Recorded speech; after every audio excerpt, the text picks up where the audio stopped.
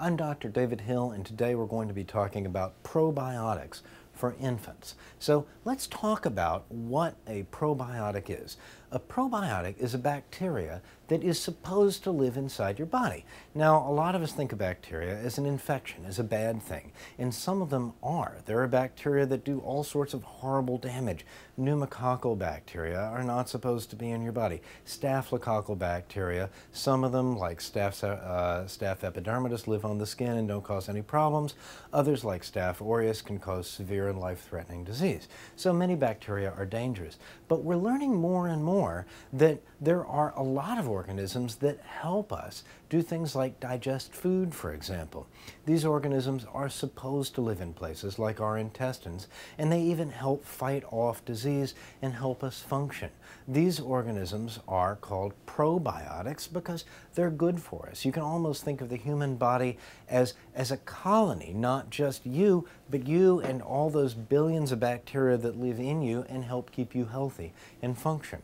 We're learning more and more about how these bacteria help even newborn infants survive in the hostile outside world. Now, an infant is sterile until born. I guess it's a fetus until it's born, but the fetus is sterile. The first colonization with bacteria happens in the birth canal, and we now know that infants who are born vaginally automatically pick up some protective bacteria that help protect them against diseases of the lungs, the nose, and the intestines. These bacteria may even protect babies against colic, that inconsolable crying that gets really bad at 6 weeks of age and usually goes away by 3 months of age. Another place that babies pick up good bacteria is by nursing. So even if your baby was born by cesarean section for some reason, you can still nurse and give that baby some really good bacteria. In fact, we're finding out now that one of the reasons all babies seem to spit up a little bit may be that the spit up actually helps colonize the airway with protective probiotic bacteria. Now, there are a lot of claims made by a lot of products, both commercially manufactured formula and probiotic products that you may buy in the store, that those products may protect the baby in the same ways that natural probiotics that would be acquired from the birth canal or from nursing protect the baby. The data on these things can be very iffy.